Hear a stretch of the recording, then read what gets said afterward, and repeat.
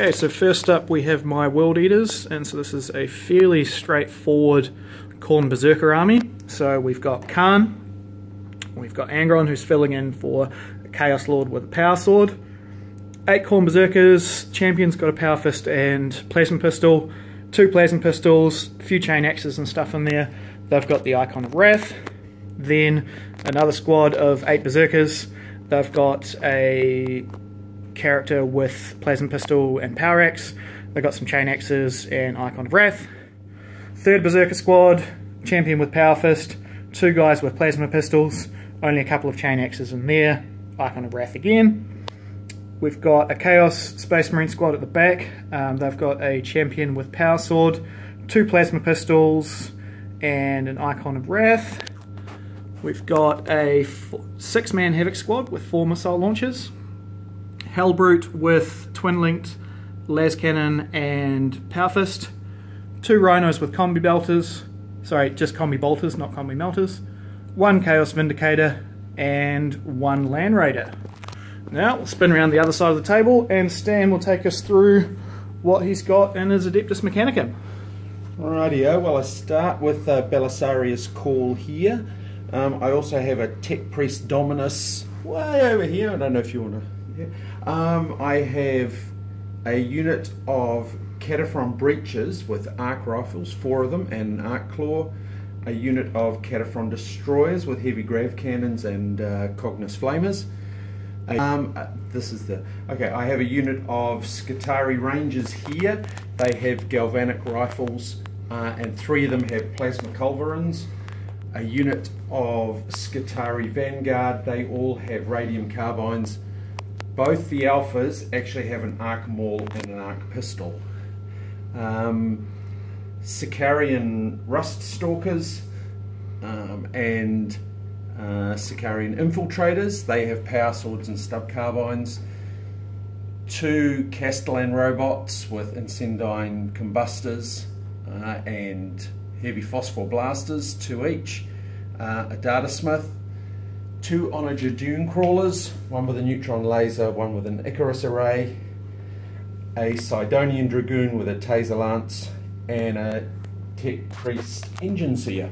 Alrighty, and so this is our table over here. Stan's going to be deploying on the close side, I'm on the far side, and the mission we're playing is No Mercy, and we're just doing the generic 12 inches back from the centre deployment. Okay, so here we are at the end of deployment. So I've got my missile launcher Havocs up here in the tower with good line of sight to everything. We've got 2 rhinos full of berserkers with the Chaos Lord in front, with a Land Raider full of berserkers with Khan in behind.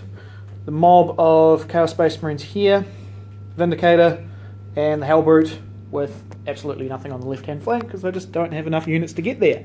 So over on Stan's side, his Rust Stalkers. The Breachers, or the Destroyers, one of the 2, keep forgetting them. My unit of Rangers, a Dune Crawler with the neutron cannon, the Engine Seers down there, the Breachers, Sidonian Dragoon, Castellan Robots, Data Smiths just in behind. My unit of Vanguard, my Tech Priest Dominus, Belisarius Call. What are you doing over there, Sunshine? Get back to work. And my other Dune Crawler. The Dune Crawler, alright. So I've got first turn, unless Stan can seize. I think I shall. Stan thought wrong, that's 5. So we'll come back to you after the first turn for the World Eaters. I have a feeling that everything's going to rev their chainswords and pretty much charge forwards. Okay, bottom of World Eaters turn 1. The Havocs put 3 crack missiles into the Sidonian Dragoon and blew that up.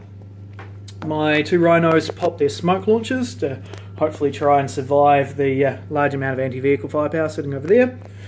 The land speeder killed 2 of the breachers, or the whatever those tracked robots guys over there are. The Vindicator fired and failed to damage the Carson robots, and then my Hellbrute hit 1 las cannon shot into the Onager Dune Crawler and put 6 wounds on it. So we just have to do a battle shock test over here on your destroyers. They've taken 2 and 1d6. That's right, 1d6. Alright, that's a 4, which the leadership is definitely better than. So, we're going to head over to Stan's turn 1, where there's going to be a lot of firepower coming back my way. 2 right, there is. So, here we are at the bottom of Stan's turn 1. So, guys moved out from behind cover here, and pretty much everything on this side of the table fired at this rhino, who is remarkably still alive with a mighty 1 wound left. Stan's rust stalkers, or sorry, infiltrators, popped out down here, killed a couple of my guys with shooting, and then charged. My guys killed 1 in Overwatch and killed another one in close combat, but they've taken 6 wounds.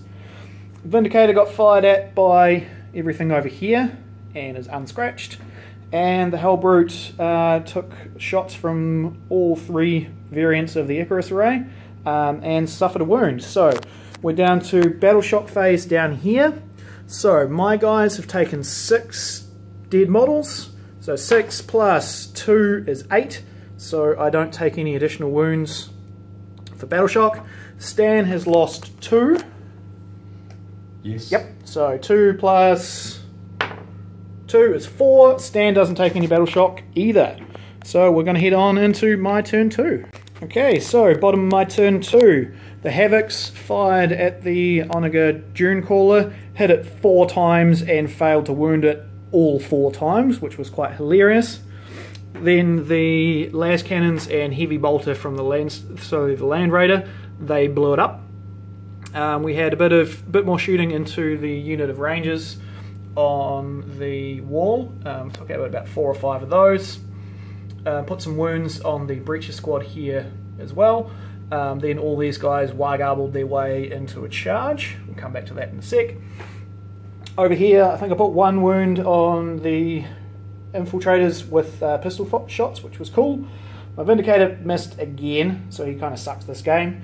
But my Hellbrute made it up for it, because he fired twice, hit twice, and did a total of 11 wounds on the Dunecaller over there, blowing that up.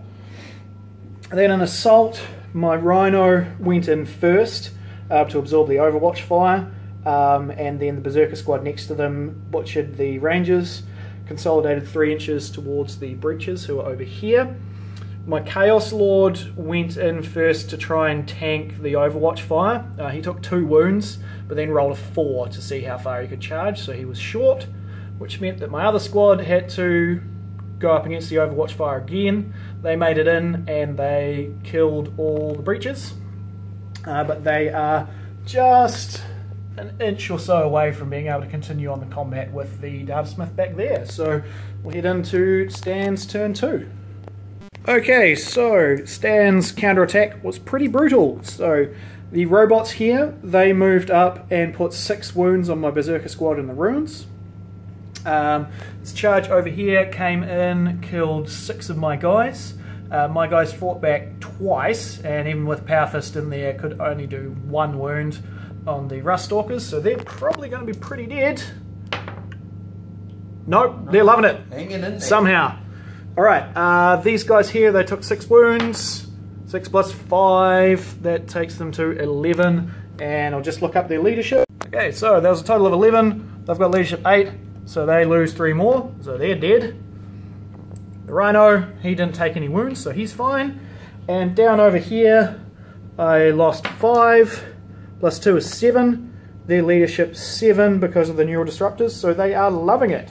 Now Stan lost 1, he can't fail on leadership 7. No, correct. Just the primes left, so he is all good. So we're heading on in, we had a little bit of shooting over here, the elimination beam put a couple of wounds on the Dreadnought. So we're going to be heading into my turn 3, and this is when a lot of stuff is going to die. Stan says my stuff, I think it's going to be everybody's stuff. Okay, so bottom of my turn 3, my Chaos Lord charged in here, killed a couple of the Rust Stalkers, which let the Berserkers survive and kill the rest of them. Over here we've had 2 sets of fight phases from the Khorne Berserker squad and Khan. Took out 1 custom robot, and I lost one guy to a Khan attack. So my battle shock phase, I pass. Stan passes too. Over here, my guys, I lost a guy, and Stan hasn't lost any, so I've got a battle shock here, which we pass. And Mr. Halbert over here missed with his shots, missed with his attacks, and took a couple of wounds from the axe. But he's a Halbert, so he don't care. Only thing else was all my shooting piled into the Cataphron breaches and took out a couple of them. And my Vindicator rolled a 1 on his d6 to hit the rangers up in that building, and then proceeded to miss. So Mr. Vindicator is very much getting benched after this game because he kind of sucks. Alright, so here we are at the end of Stan's turn 4, we think. I think at the end of turn 4. The Cataphron breaches fired at the Vindicator, didn't wound it, and then charged it. It missed its overwatch. They put 4 wounds on it, and it turned around in close combat and crushed one of them a little bit, doing a wound. That's the first wound it's actually inflicted in the game. The little Rust Stalker down here, he killed the last of the Chaos Marines here. Over here, my Lord got killed by the Power Fist of the Tech Priest, but he was then bashed to smithereens by my Power Fist. So he's gone. That squad didn't take any wounds, so they're loving it. Khan got wounded by the robots, but him and his buddies next to him took out the Engineer, or the Tech Priest over here, plus the robots. I've taken 2 wounds on these guys, or lost 2 models this turn, but I have a leadership of 8, so let's roll a 6, which I don't. We're all good there. And over here we saw fall back in action for the first time, so the Tech Priest there fell back to enable Call to blow up my Halbert there. So he's dead, he didn't explode. So that is the end of turn 4. It's rolling on into my turn 5. Okay, so my turn 5, my Rhino on 1 wound left came around the corner, his mighty 3 inches, blazed away on the Rust Stalker and killed him.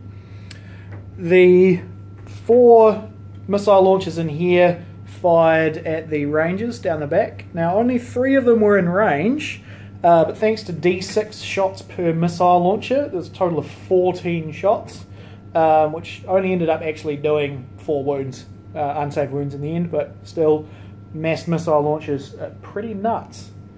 We had some more shooting from the combi bolters here, and from the Land Raider, and I think I ended up killing about 6 of them. Yes, 6. Killed 6 of them. Alright, so that's a battle shock test. So 6 plus 1, 7. They're still fine. They're still fine, they're loving it. Well, hiding away. don't know about loving it. Khan and his buddies charged in here and murderized. Khan killed one of his own boys, but they can't fail their battle shock test. So that's the end of my turn 5. So Stan's got a couple of models left over here, and my numbers are looking pretty depleted. So we'll see what happens. Okay, so end of Stan's turn 5. Call and his agency buddy and the guys inside, they all moved up to blaze away at the Rhino. They put a total of 8 wounds onto it. And they also killed a couple of my guys here, but there's only 2, and my leadership's 8, so I can't fail the test. So now we're going to roll a dice to see if the game continues. Yes. The game continues. Okay, so quick turn 5. Everything moved up to try and assault. I put a lot of firepower into the Rangers, killed the last of them, and then my Landspeeder fired one of his shots at Call and couldn't get him. My Rhino charged in, didn't do any wounds, didn't get wounded on Overwatch, which is good. But then my guys back here, because there's an obstacle in the middle, which makes us halve our charge distance, they couldn't actually get into close combat, which is a little bit sad, because what I wanted to do was have the Rhino soak up the Overwatch fire, have these guys charge the Tech Priest Dominus, kill him, and then consolidate into Call, and hopefully kill him as well. But instead they're sitting out here ready to be solar atomized. So we're heading on to Stan's turn 5. Okay, so we have the fight between Call and Khan.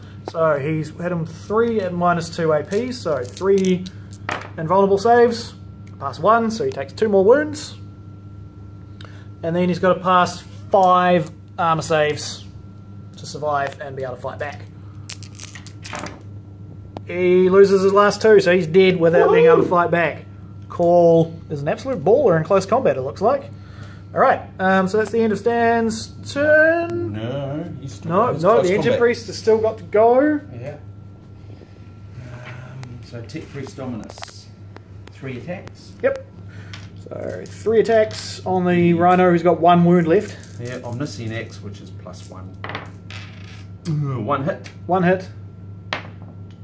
Fails to wound. 3, 4. Oh, okay. Alright, Rhino hitting back with his mighty 1 attack. Oh, which hits. And wounds. Oh, don't you dare. Don't you dare. No, and is saved. Alright. So do we have another turn after this? Or does it finish turn 6? 5 and a 6 again. No, End of the game. End of the game. Good work, Stan. Game, I enjoyed so, a quick tally up. I've got Linebreaker over here. I got First Blood. Stan got Kill the Warlord. And I think I'm pretty safe in that I've got more victory points for units left alive. So I've got 12 kill points. Plus the 2, so you got 14 victory points. So yeah, I've got 14 victory points. Stan's on about 5? Something around there. Just because I didn't have many units to begin with. So what were your thoughts, Stan, on 8th edition? I liked it. I like seeing models come off the table. So yeah, it's good. And Call is still a beast in close combat. So yeah, I'm pleased about that. I wasn't expecting him to be throwing 2d6 additional attacks with his hive of Dr. Octopus arms. So my army did what it does. It points and clicks at something and charges it in close combat. I ground through a lot, but took a lot of casualties. The infiltrating Sicarians at the back here, they took out a 240 point unit, so they got about twice their points cost worth. Khan did a very good job with his re-rolls for the squad that he was buffing up, so that really helped them get through the robots and stuff. But in general, the World Eaters did what they're supposed to. They charged stuff, killed stuff, and there's a couple of them left alive at the end, which is always good. Disappointment with the Vindicator. The only wound he did all game pretty much was in close combat, which is hilarious. And the Halbert, whose shooting was really good, but then he flubbed attacks against the Tech Priest Dominus, who he really should have beaten up. So Stan, who was your MVP? My MVP was actually the Sarge there, because he was they don't call him a Sarge, but the Sarge equivalent that was responsible for taking out that unit that you had there. Yeah. So it was a good game. This was 2,000 points. I'm really enjoying these rules. It's the most fun I've had with 40k since 3rd edition, and it's also actually making a lot more sense than that. So having vehicles charging into close combat, it seems a little bit counterintuitive at the start, but once you actually start using it, it makes a lot of sense. And the toughness, wounds, and armor saves characteristics for them are much better than the old armor values. So thanks for watching, guys, and we'll catch you next time.